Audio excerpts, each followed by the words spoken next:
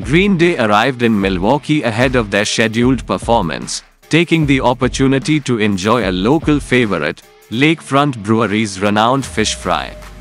The band, known for their energetic performances and deep connection with fans, took a break from their busy tour schedule to savor the city's culinary tradition. The Lakefront Brewery fish fry, famous for its flavorful dishes and vibrant atmosphere, provided a perfect setting for the band to relax and experience Milwaukee's local culture. The visit not only highlighted Green Day's appreciation for local traditions but also generated excitement among fans, who were thrilled to see the band embracing the city's iconic dining experience before their concert.